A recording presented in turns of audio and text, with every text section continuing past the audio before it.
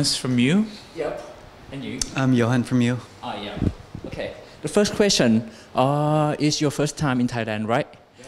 Where have you been? Well, we arrived here yesterday, didn't we? Yeah. And so we had kind of like a half a day off here. Yeah. We didn't see that much. We had some really nice food, and some of us went to the night market. Very warm here, very hot compared to Copenhagen, which is nice and kind of exotic. How about you? No, I did the same. We did the same thing. So yeah. Now in Thailand, have just like a lot of many singing contests on TV programs. How about your country? Yeah, we have obviously the X Factor that's been going for 10 years, I guess. But I don't really watch it. No. I think I don't really like the idea of music or any kind of art form as a competition. Yeah. I don't really think that it should be a competition, you know. I think people just do what they do, what they want to do, and then some people like it, some people don't. You know, it's very simple. I don't think we need to, you know, put bands against each other or artists against each other. I don't really like the idea of that much. Yep. So I don't watch that either.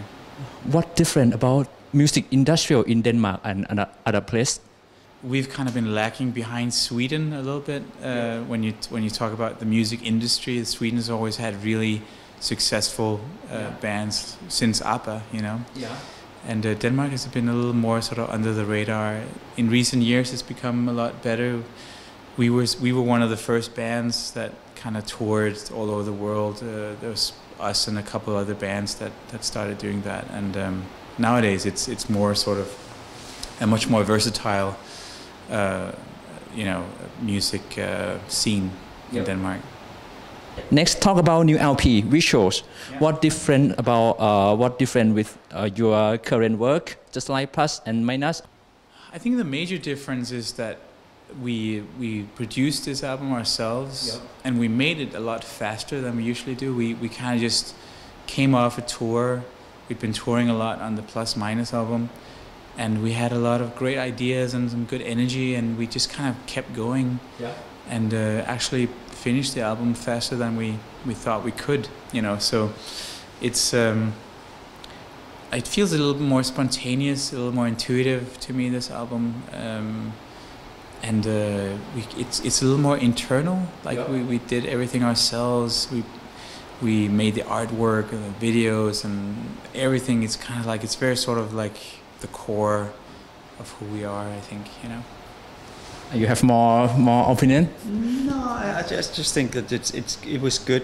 It was a bit like when we were kids, you know, that we tried and just be, you know, a little more open about if something musically felt right or felt good or sounded cool, that we would just say, okay, that's great, we'll use that. And you know, with age you tend to sort of think more about things and sort of, sometimes that's good and sometimes it's not so good, especially when it comes to creating art or music. It's nice if you can sort of try and be sort of direct and in touch with your emotions as much as possible.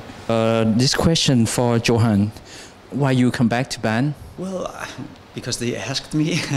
Actually, it was actually the producer who produced Plus Minus, Michael Beinhorn, who I think when the guys started working on Plus Minus, he wanted, you know, the sound of the record to sound, you know, like you know, like the old MEW, and then I think you talked about it, you know, he talked with them about whether it could be a good idea to try and ask me, and you know, I think it had been, we had spent enough time away from each other for the idea of playing together again to be really exciting for everybody. So it was just an easy decision on my behalf, you know, when they asked.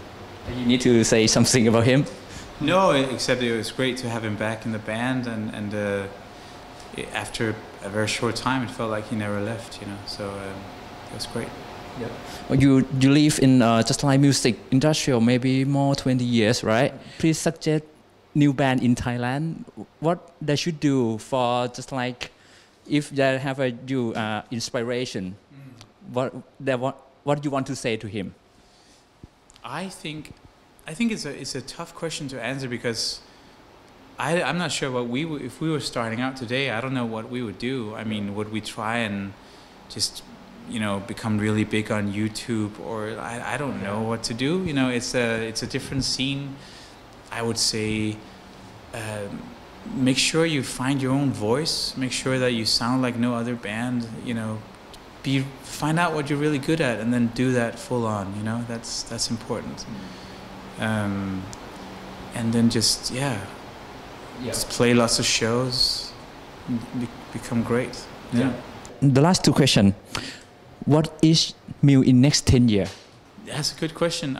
We always try to do something different. We try to keep changing what we do and the way that we do things. We want to keep it exciting for ourselves, because if we start getting into the habit of doing things a certain way, it becomes it's standing still. Yeah. And I think if we reach that point, it's better to just quit. So we always try to expand our horizon on every album. So hopefully in 10 years we'll make a really, really interesting album that will blow your mind.